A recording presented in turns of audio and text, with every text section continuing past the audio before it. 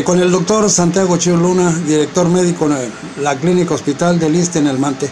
Médico, ¿cuáles son las actividades que tienen ahorita en desarrollo dentro de la Clínica Hospital bajo tu dirección? Sí, gracias. Mira, ahorita estamos durante todo el mes de febrero, a nivel nacional, existe, tiene 2 años apenas esta programación de actividades propiamente dirigidas hacia el hombre. En todo el mes de febrero, en todo el país se están realizando actividades de prevención, básicamente enfocadas ¿a qué?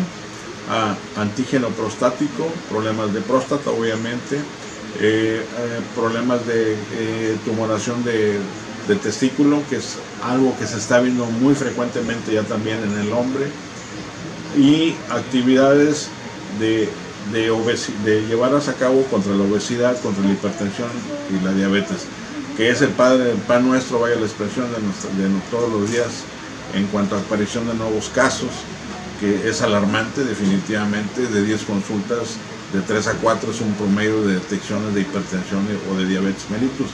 Y lo más grave en este caso, Chuy, que este tipo de enfermedades crónico-degenerativas, en primer lugar, pues acortan la calidad de vida, 1, 2, se están manifestando ya en personas muy jóvenes, de 30, 35 años en adelante. ¿Qué significa? Tal vez la vida sedentaria, la deficiente alimentación. Entonces la calidad de vida, como vuelvo a repetirte, se acorta cuando este tipo de enfermedades deben manifestarse, digo, anteriormente, por los antecedentes que teníamos, sin 60, 65 años de edad se manifestaban, no ahora, muy tempranamente en la vida del hombre en edad productiva. Entonces esto también afecta hacia la producción interna de un país, ¿verdad? Entonces, ¿por qué? Porque van a generar incapacidades o licencias médicas. Ahora, tú has visto, tú ves comúnmente en la calle compañeros que traen problemas con los deditos de un pie, o ya les amputaron unos deditos, o ya les amputaron una pierna. ¿Por qué? Por las complicaciones que ocasiona una diabetes mellitus, ¿verdad? Que es la insuficiencia venosa. O sea, ya no hay una circulación sanguínea adecuada y hay que amputar. Entonces todo esto trae como consecuencia pues, un gran trastorno para los programas y para los presupuestos de salud, que son pues, cada vez más limitados, y tenemos que vernos muy apurados nosotros en el sentido de la distribución del personal, del medicamento, ¿verdad? Y otro tipo de estudios que hay que hacer. Bien, médico, ¿este tipo de exámenes propiamente están dirigidos a qué edad de los hombres?